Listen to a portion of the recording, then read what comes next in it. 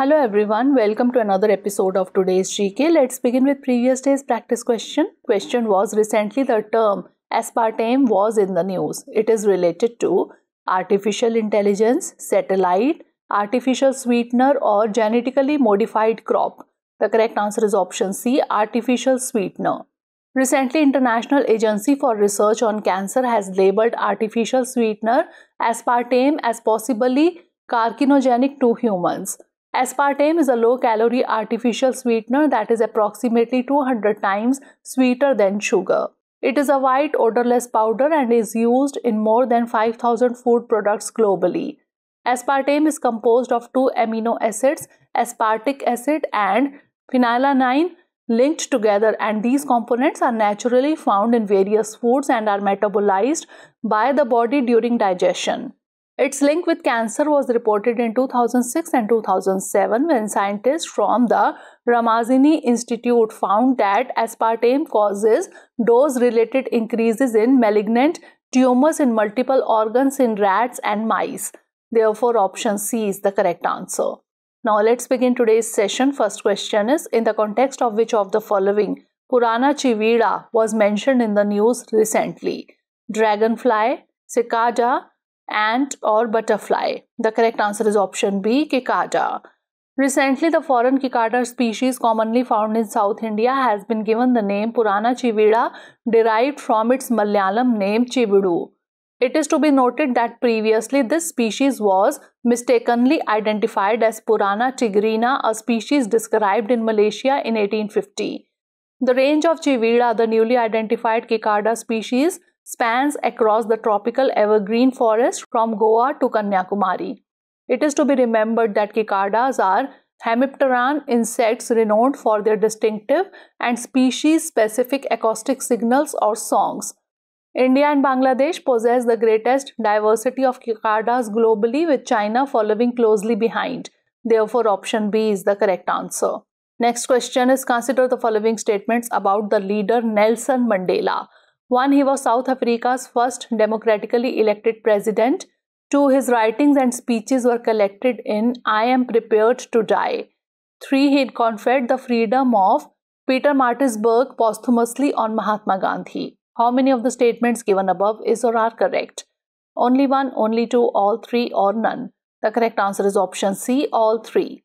Recently, the Nelson Mandela International Day is celebrated on 18th July. On May 10, Mandela was sworn in as president of the South Africa's first multi-ethnic government. Hence, statement 1 is correct. His writings and speeches were collected in I Am Prepared to Die. His other works include No Easy Walk to Freedom, The Struggle is My Life, and In His Own Words. His autobiography Long Walk to Freedom, hence statement 2 is correct. In recognition of Mahatma Gandhi, he conferred the freedom of Pietermaritzburg posthumously on Mahatma Gandhi on April 25, 1997. Hence, statement 3 is correct. Therefore, option C is the correct answer. Next question is, consider the following statements about Nawab Wajid Ali Shah. 1. Jaipur Gharana of Kathak came into existence during his reign. 2. He started Rahas and Ras in literature.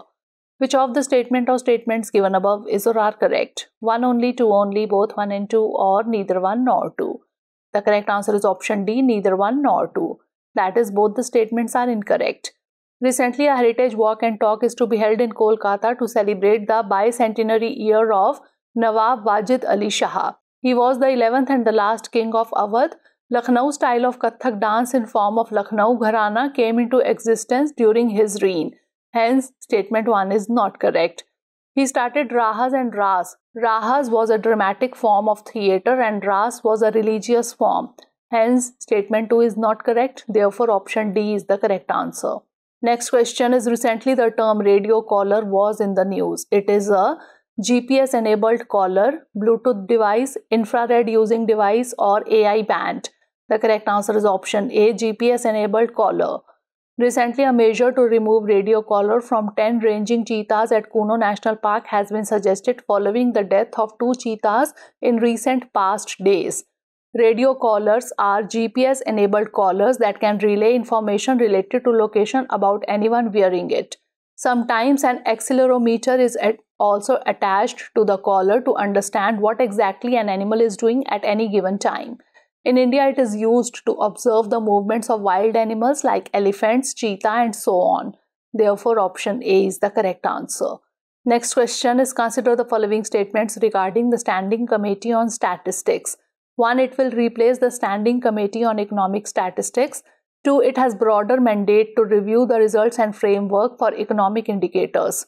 3. Mr. Pranab Sen is the chairman of new committee. How many of the statements given above is or are correct? Only 1, only 2, all 3, or none? The correct answer is option C, all 3. Recently, the government has constituted a new panel to advise on surveys, identify and plug data gaps. It will replace the Standing Committee on Economic Statistics set up in late 2019. Hence, statement 1 is correct. It has a broader mandate to review the framework and results of all surveys conducted under the aegis of the National Statistical Office. Hence, statement 2 is correct. Mr. Pranab Sen, India's first chief statistician and the former chairman of National Statistical Commission, has been named the chairman of the new committee. Hence, statement 3 is correct. Therefore, option C is the correct answer. Next question is, recently the term rules of origin was in the news. It is related to GATT rules, OECD rules, APEC rules, or Karotar rules. The correct answer is option D, Karotar rules. Recently, issues of the Trade Pact revolving around IPR, global value chains, and rules of origin have been discussed during India-UK FTA talks. Rules of origin are the criteria needed to determine the national source of a product. Customs administration of rules of origin under trade agreements, Karotar rules, came into effect from September 2020 in India. Therefore, option D is the correct answer. Next question is, consider the following statements regarding the Gambusia fish. 1. It is native to the waters of the southeastern United States. 2. They are used for mosquito control strategies. Which of the statement or statements given above is or are correct? 1, only, 2, only, both 1 and 2, or neither 1 nor 2? The correct answer is option C, both 1 and 2. Recently, Andhra Pradesh government has released approximately 10 million Gambusia fish into the state's water bodies to combat mosquito-borne diseases like malaria and dengue. Gambusia affinis or G. affinis is native to the waters of the southeastern United States, and a single full-grown fish eats about 100 to 300 mosquito larvae per day according to MOHFW. Hence, statement 1 is correct. Gambusia have been a part of mosquito control strategies for over a century in various parts of the world, including India. G. affinis has a sister species, Gambusia holbrooki, also known as the eastern mosquito fish. Hence, statement 2 is correct. Mosquito fish has been part of various malaria control strategies in India since 1928, including the urban malaria scheme. Therefore, option C is the correct answer.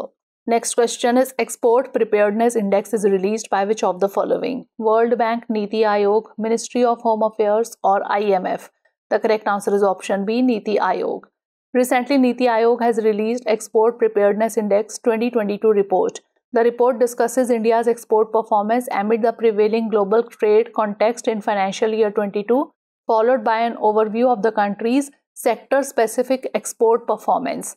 The report further highlights the need to develop our districts as export hubs in the country and undertakes a district-level analysis of merchandise exports in the country. According to the report, coastal states have performed well, with states of Tamil Nadu, Maharashtra, Karnataka, and Gujarat being the top performers. The report states that the higher average of coastal states represent their better preparedness and higher contribution to national export. Therefore, option B is the correct answer. Next question is, Veer Savarkar International Airport was recently seen in the news. It is associated with which of the following states or union territories? Andaman and Nicobar, Maharashtra, Ladakh, or Nagaland? The correct answer is option A, Andaman and Nicobar.